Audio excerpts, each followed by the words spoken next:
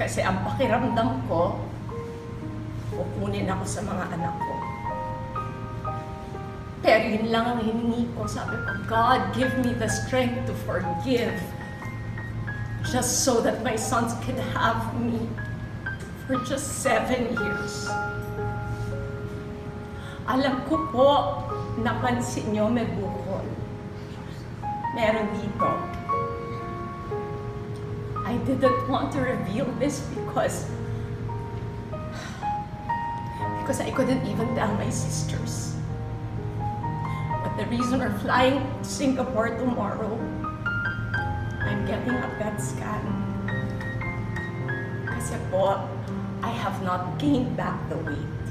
It has not been easy. I have hypertension, so yung kung anong mga gamot para sa autoimmune, I cannot take. So the doctors have tried their best, but it's a day-to-day struggle.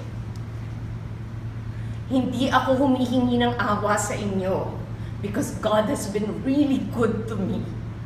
Every single dream I had from the time I was 2 years old, binigay niya. Pero nanay ako eh. I just want to be alive for the 2. I even said, kunin na lahat to. Bigay lang ako sa kanila.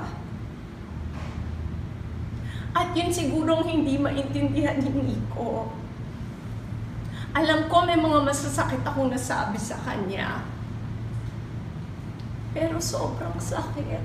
Na alam mo, hindi ka sigurado ilang araw, ilang taon, kung ilang buwan ang ibibigay sa iyo na magiging nanay ka pa. You can hate me for everything, but those 2 boys love me unconditionally. And I would do everything just to reassure them na lahat gagawin ni Kris Aquino para si Josh at si Bimbi menanay. Hindi na ako galit sa iyo, Nico. Pero harapin mo naman lahat ng kaso mo. Yun lang, I did not lie. I don't want to die being accused as a liar. You know what my mom went through? And it's exactly 10 years since I lost her.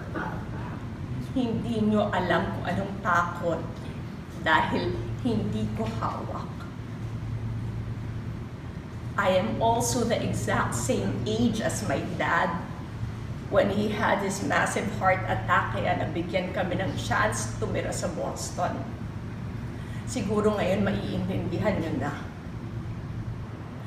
Pero what has sustained me was the courage I saw in my mother, because she held on until we were ready. So yun ang pinangako ko. Kahapon, pagod na pagod talaga ako, but I wanted them to see life can go on. Pinilit ko yung 16 layouts ngayon, nanood kami ng sine. Hirap na pong mag-clot ang dugo ko every time nag-allergy. Pero tiniis ko lahat yon dahil gusto kong makita ng 11 years old na anak ko na hindi ako susuko. Bim, I succeeded. Your mama did not cry. And I just want to say thank you.